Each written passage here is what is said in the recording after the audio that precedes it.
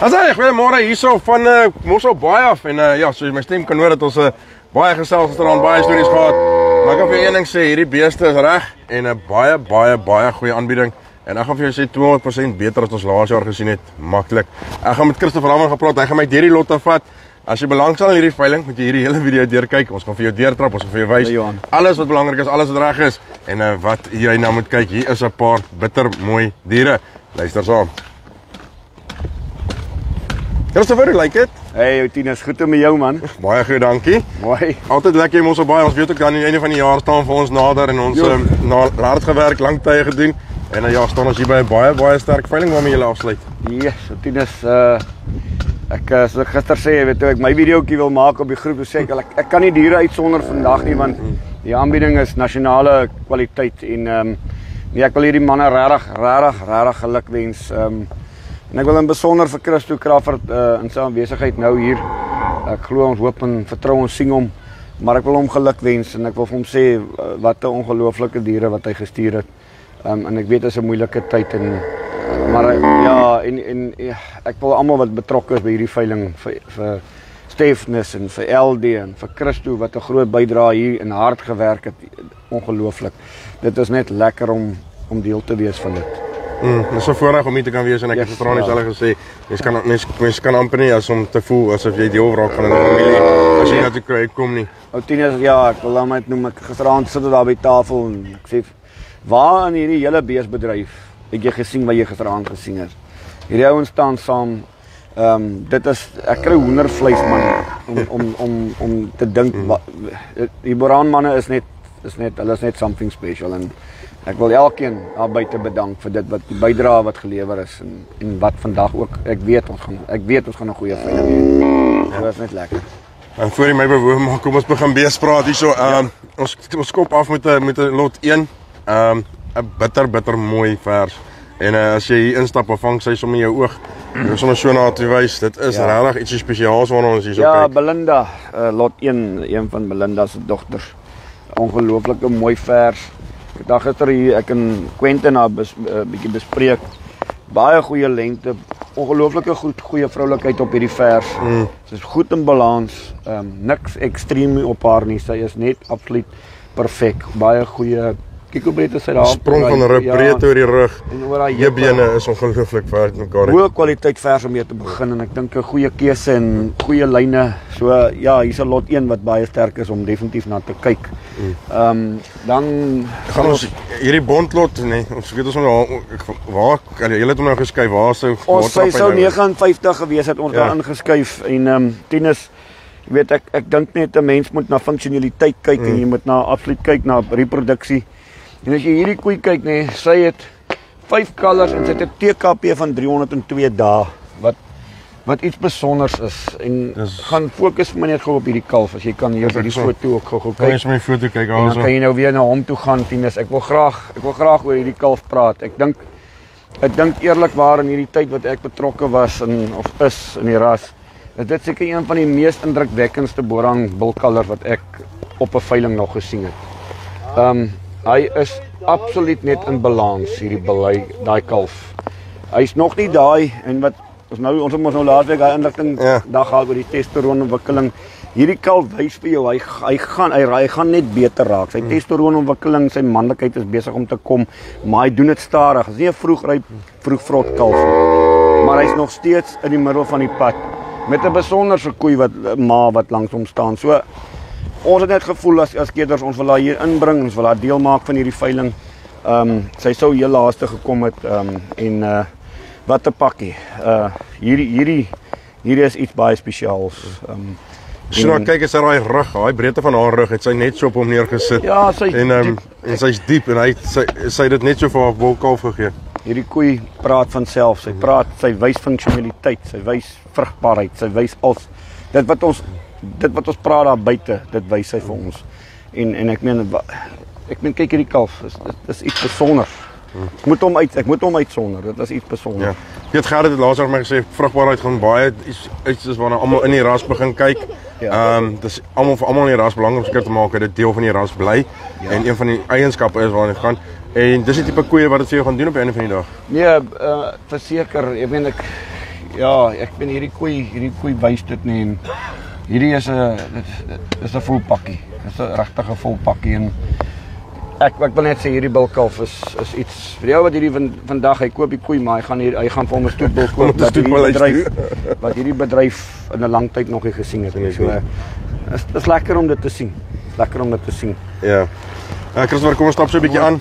Ons kan nou nie deur elke lot gaan nie. Maar hier is regtig dwars deur die bank. Ek nou sommer so 'n bietjie. Ek gaan sommer so net vir die mense wys. Hierso is regtig dwars deur goeie lotte. Ons kan nou nie. Ja, ek dink hierdie lot 29 is vir my is 'n mooi koetjie en sy het 'n pragtige verskalf van haar. En sy het mooi wig en sy's vroulik. Ons konsentreer baie vroulikheid want dit is waaroor ons is. Is ook 'n lekker ek gaan nie woord size gebruik, maar dit is 'n middel van die pad koetjie. En as jy kyk sy daai kalfie van ons is nog bitter jonk. Ja. En sy gaan klaar vir haar ma verbysteken van die dag. Ja, nee, ek meen as jy weer eens hier kyk, ek meen die ma 359 dae, die ouma 391 dae. Vrugbaarheid land soos van der Nest gesê het. En ek wil hê die ouens moet verstaan en dit is iets wat ek eintlik nooit aan gedink het. Die Frans wat nou die dag met ons inligtingdag het hy begin en gesê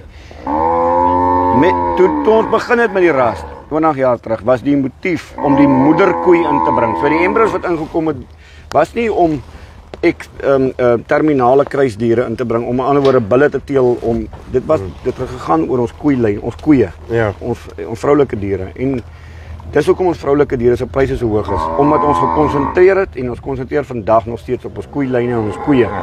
En ek wil dit beklemtoon. Dis hoekom die Borane so goed doen. Dit gaan oor die koeie. Die bulle is hier om te doen wat jy ook al wil doen, maar ons koeie is ons kern. God gives to cattlemen, dit is mother cow of Africa en dit is hoekom ons dit goed gaan met ons koeie as hulle op veiling kom. Maar Christopher, dit is eintlik so belangrik vir 'n ras om 'n sterk koei te hê. Want die koei op en nou van die dag is die een wat die DNA oorplaas in as dit kom by aanpasbaarheid, by vrugbaarheid. Beslis. Is dit 'n baie sterk is dit die vroulike dier by die van die dag wat daai genetika vir jou op die grond gaan neersit. Ek meen 'n koei bepaal alles in jou kudde en as jy in dieselfde wat ons bespreek het, as jy 'n bil koop, gaan kyk na die ma, gaan kyk waarvan af kom die ma. Ek het self eendag 'n fout gemaak. Ek het 'n bil gekoop net op sien en toe die bil by my afklim, het heeltemal die verkeerde bil. Ja, kyk nou hierso is lekker same syn hierso. So mense kan baie vinnig 'n fout maak om 'n verkeerde keuse te maak. So jy moet konsentreer op ons koeie en 'n koei bring alles na die pakkie toe. Stap so 'n bietjie hierso. Kyk, hier vir my ook 'n baie mooi lot 5. Kan baie effektief na kyk. Kyk die diepte, kyk die mooi lies diepte, kyk die vroulikheid. Kyk daai besonderse bulkal wat langs daar staan, die hoë kwaliteit op hierdie koetjie, iets besonders. Natuurlik en dan die billetjies hierso. 28, die manlikheid in die nek, hy testosteronontwikkeling wat al vroeg wys. Baie skroot, mooi skede, alles is reg op hierdie bil. Goed. Baie goeie balans. En ons het nou nog net 'n bietjie gepraat oor die bil se skof wat al in die nek begin en jy sien dit pragtig hierso. Dit sit baie sterk daar. Dan dink ek ook een van die favourites vandag is lot 6. Ja, kyk hierdie kalf hier. Dit is verskriklik. Dis lekker sulke vers kalvers kan koop. Ja, jy weet sy het ook 361 dae. Okay, oor 2 kalvers nou. So die koei bewys haarself, maar hier staan 'n kalf van 'n half by haar langs haar. So ja, die kalf is dis 'n verskalf daai. Dis 'n ongelooflike verpakkie daai. Koop jy selfs sommer nie ras in met so 'n pakkie. Nee, verseker, hier is weer eens. Hier is nog. Kyk die lengte. Dit is amper moeilik om een uit te sonder soos jy vroeër gesê het. Ek kan nie. Dit is koei op koei. Kyk hierso. Kyk die lot 8 koei. Kyk die lot 8. Diepte, diep in die lies. Kyk daai lies. Kyk hoe diep is dit in die lies. Ja. En die koei is middel van die pad tot 'n bietjie groter, maar kyk hier nog steeds, kyk hy skoon nek. Vroulikheid op haar, baie mooi kalf op die voet. Wat wil jy meer hê? Dit is koeie wat werk. Nee, daai kalfie sit mooi. 384 dae oor 8 kalvers. Ja, nee, kyk. So wat ek meen dit is waarmee ons besig is. Ons is besig met produserende koeie. Maar is dit nie lekker om 'n veiling te kan aanbied en vir ouens sê hoor hierso koop hierso moet vrymoedigheid. Dit is vir my 'n groot voorreg om te sê om 'n laaste veiling van die jaar aan te bied met hierdie kwaliteit. Kyk hierso. Kyk net die wig, kyk die diepte, kyk die vroulikheid. Skoon is hy op die onderlyn. Besonder wat hierdie koei sterk maak. Kyk die heup na die sit, kyk daai lengte. Yes, man. Dis bitter goed. Ek is net bly ek is in die koper vandag eintlik hier nie want en dan wil ek hierdie koetjie uitsonder. Ek dink vir my seker kom mamma. Bietjie ouer koei. Maar ek wil die teelers daar buite bewus maak van hierdie lot 9. Ek dink hierdie koei is vol. Sy's 'n Puna. Sy's CI 1336. Amazing koei. Ek meen ook 'n 432 dae. Maar hierdie koei is aan mekaar gesit. Sy's heel. Sy's reg, ja. Kyk hoe vol is sy hier op haar lende. En van die breedte weer oor heup sitbeen. En sy bly vroulik dwarsdeur. Hier's 'n besonderse koei. Jammer ek nog kaal voor hierdie veiling verby is. Manne moet hierdie koei nie mis nie, lot 9. Top koei. Nog 'n goeie pakkie hierso. Hierso lot 24. Dis dit is moeilik nog 'n sterk pakkie lot. Hierso ons beeldskoon hierso van LD wat bitter mooi is. Ja. Dis ook 'n middel van die pad. Beeldskoon beeste ja, nee, middel van die pad. Middel van die pad. En definitief daarna kom kyk. Hierso het Stefnes iets besonders gebring, dink ek regtig. Nog vir my 'n vroulike dier. Kom daar die Karoo uit, baie mooi verskalf op voet. Vol pakkie. Dit wat so lekker is, die ouens, die gasverkopers het ook na die partytjie toe gekom en regtig goeie diere. Hierso is 'n zipkoei. 2 kalvers. Ja, so. Kyk hier, dis manne met bond soek. Hier's 'n koei hoor. Hier's 'n besonderse koei. Toetsie. Wat is haar naam? Toetsie. Ek weet Toetsie het gewerk. Dan kom ons na lot 14. Ja, hier is 'n lekker bul.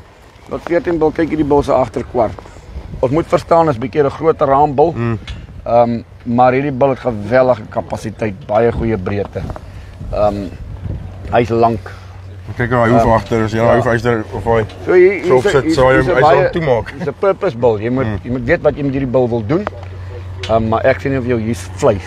Hier is geweldig vleis op hierdie bil. Maar hierdie kyk hy diepte agter die skof, nee. Kyk hoe diep is hy in die bors, diep in die lies. Vleis kom laag op die hak af, lank sterk. Hierdie bil, hier's 'n bil. Hier's 'n vleisbil. Bitter sterk, ja. Kyk na daai beenstruktuur. Ja. Hy is hier. En ek hoor Christo Meyer sê vir my, ek het dit nog nie gesien nie, maar hy sê hy's oor die 30 kalvers en hy sê die een lyk soos Janie. So dan sit jy weer met 'n jumbo tipe. Dis mos wat jy wil hê. 'n bil wat definitief wat gemaak lot 20. Bietjie groter raamkoei nê, maar weer eens nê in balans. Sy's nog steeds vroulik en sy het geweldig kapasiteit, sprong van rib. Lot 20. Baie breed. Ja. En as jy kyk, sy begin sommer so vroeg in die bek, baie breed in die bek. 404 oor 2 kalvers. Bietjie groter raam, maar vroulik. Kyk hy lang nek. En sy nou kom van daai TKP se bietjie afkom. Ja. So ek weet nie eintlik wat om vir jou alles te wys nie. Langfontein lot hierso. Hier is 'n Langfontein lot wat ek graag wil wys. Kyk hoe vol is hy om elke sy. My een van die topkoeie op die veiling. Juliet, ja, nee, sy is bitter mooi. Juliet, ek dink as jy nou absoluut vroulikheid soek en jy soek 'n mooi eier en jy soek 'n vol pakkie. Hier is sy. Sy is ongelooflik mooi in die nek, nee. Wat het sy, 'n verskalfie? Wolkalf. So hier's regtig 'n pakkie wat die manne moet merk. Lot 19 in my opinie regtig een van die goeie van die veiling. Môre LD. Lot 10. Môre. Lot 16 daai kalf, daai verskalf. Dit besonder 'n verskalf by die koeie. Ja, dit is lekker om dit te sien. Hy is bereid om dit te verkoop. Ou kan hier koop en koop hy vir hom. Ek het laas by Simeon ook by sy veiling dieselfde gesê, as jy sien ouens bereid om hulle verskalvers te verkoop, dan vat hulle veiling ernstig op. Nee, absoluut. So nee, dit is beautiful. Dan sit ons hier met hierdie bondbilletjie. Ja, van Christo. Ek en Johan van 'n nes gister gepraat. Die ouens gaan hierdie bil breed is aan in die kop. Kyk hoe breed lê hierdie bil op sy rug. Kyk sy oogspierontwikkeling. Waardeur tot agter op sy lende. Baie sterk. Sterk kop, sterk bek. Breed tussen die oë. Ek weet sy manne sê toe ons hierdie ding afgeneem het, was hy nog in sy werksklere gewees. Ja. Nee, hier's 'n heel bil. Ek sê nou vir julle, hier's 'n heel bil. As jy kyk hoe hoog lê hy. Kom. Hy Met 'n baie mooi temperament. As jy nou wil borsbreedte kyk hoe breed is lê in sy bors, né? En hy hoog ook, né? Ja, nee, hier's 'n bul. Jou goeie bondbul soek. Hier's 'n jong beproefde bul. Kom maar loer ons deur. Hierso, ek wil graag 'n bietjie hierso 44 koetjie wys. Dit is 'n pers en dit is 'n 21. Maar kwaliteit op hierdie bees is ongelooflik.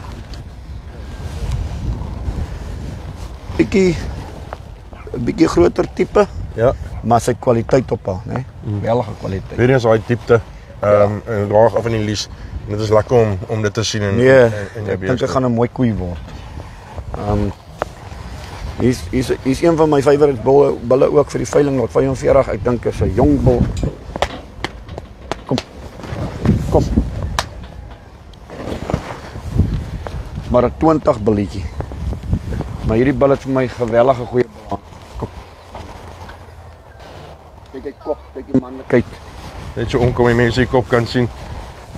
Die bul het baie karakter op hom en as jy kyk hoe sy klaar, hy's 'n 20 en kyk klaar hoe die nekontwikkeling klaar daar. Kyk hoe mooi breed is hy net Ek agter wil die die ouens skop. gewys net toe ons die video's wat ons gemaak het van hom 6 weke terug. Wat ons geneem het. Ja. Hoe donkerder hy klaar is. Hoe Ja, daai dat manlikheid daai die laaste testosteron- klein testosteron begin inskop op die regte tyd. Ja, so en wat my besonder goed is van die bil is sy borsbreedte. Hy staan baie mooi op sy voorbene, lekker breed, 'n netjiese skede. Hierdie sê ek nou vir jou 10 is vandag. Die man wat hierdie bil koop sal oor 2 jaar sal dankie sê hy het hom Ja, gekoop. kyk net hier op sy koot. Nee, Jy hy sien is- daarso daar's 'n foutlose bil en hy gaan net beter en beter en beter raak. So ek hou baie van die bil. Hier 'n pragtige wit koetjie. Ja. Kyk dit, jy kan hy koei kyk hy koei. Nog 47. Hy lê met 'n kalf. Dis so dan het ek net van my favourite soort af. Hy's 'n besonderse jong vers met 'n baie goeie wig, vroulik. Kyk eintlik alles. Die hele pakkie. Een van my favourite. Baie fyn, Ja. baie vroulik. Ja, hier kan 'n mens nog Hou maar net loop. aan. Ek dan hierdie lot 35 bil. Op 10 is, weet jy, my pens of ek hier sal deurkom. Hey. Kom ek spring oor. Hey, Maar jy so vanaand nou weer uitspring so daai tyd met jou. Ja, ek dink mense moet hierdie bil moet 'n mens wys. Ek meen hy's ook 'n 20, né? En kyk sy hierdie kyk hoe vol is hierdie bil. Weer eens, klaar goeie nekbespiering. Kyk hoe breed is hy op sy rug. Weet nie of jy bietjie kan daar fokus nie. Tussen daar net agter sy skof, hoe breed kom hy op sy rug af. Dis jong billetjies hierdie man. Hulle is nog 3 jaar oud. En wys klaar die potensiaal. lekker groot skrotum, lekker vol agter. Ja, is 'n sterk bil die. Goed, dan kan ek weer terugkom. Sorry. Maar jy moet maar 'n bietjie werk. Ek is mos maar hier om te werk. Goed. Ja. En dan hierso is een van die mense, ek weet ek is 'n paar bietjie afgeluister. Ja. Baie mense het baie goed gepraat van haar. Ja, jy weet hierdie koeie het 341 dae oor 2 kalvers. Maar jy kyk daar na die ma, die ouma. Die is 'n werk. Hierdie koei sal vir jou teele dit bar. Onthou ons het gesê daar nou die dag het ons gepraat dat die koeie wat so bietjie losser agter die skouer is. Dis hulle wat gewoonlik jou teelkoeie is. Die vroulikheid, ek meen jy kan nie beter as dit nie. Ek gaan heup. Heupe. Heup is ongelooflik, daai lengte. Definitief een van die favorites ook vir vandag. Nou, Hierso, hier reg agter, by Christopher weer. ja, hierso weer 'n top koetjie met kyk hy bulkalf. Nog 'n bulka wat moontlik Yes, kerel. wat moontlik 'n stoetbul kan word eendag. Kyk die grootte van die koeie. Kyk hy mooi eier, funksionaliteit. Dis op hierdie is nie 'n groot raamte Ja. nie. Maar sy kyk hy kwaliteit. Ja, man. Ek kry sommer hoendervleis. Dis bitter mooi. Dis 'n pakkie hoor. En dan ek dink vir die manne wat bietjie meer na die wit kant toe wil gaan, hier's een van my piks. Kom. Kyk die diepte. Kyk die breedte. Hier's 'n koei. Dis 'n hele pakkie. Hier's 'n koei. Ek hou baie van haar. Fokus gou weer terug op daai bulkalfie. Kyk hier daai kalf. Lot 55, lot 55. Kyk my Christo kry vir die triek Hy kan figure om bulle te Hy kan bulle teel. Hou ding kan bulle teel. Kyk hoe breed is daai ding klaar in die kop en daai oogbanke reeds ontwikkel. Nee, ou liefling van my kan bulle teel. Hy kan. En hierso is Frans altyd ook sê fyn lakentjies. Kyk net hierso. Kyk net die vroulikheid. Kyk die lengte van lyf op hierdie koei. En sy's ongelukkig lê daai bulkalf hier. Kom 'n stoetbil by die koei aan. Nog mooi eier. Ja, kyk Christo Crawford. Ek het hulle neergesit met bulle hoor.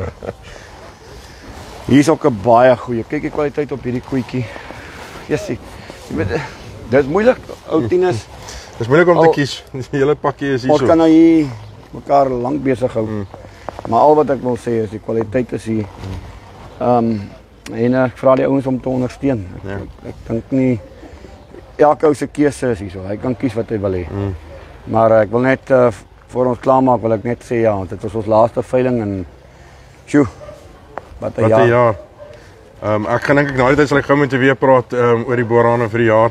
Maar wat 'n ongelooflike jaar. Die boraan het eintlik teen die mark omstandighede uitgestyg.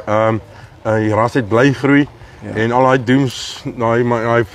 doemsprofete het weer nog 'n jaar op hulle hou op die neus gekry. Tinus, dit gaan absoluut oor kwaliteit en ek kan jou weer sê en ek sal dit 1000 miljoen keer oor sê. As daar eenheid in 'n genootskap is, sal dit altyd goed gaan. Maar as daar 'n split in 'n genootskap kom, ek kom uit sulke genootskappe uit wat ek sê nou vir jou sal 'n ras nie kan voortbestaan nie.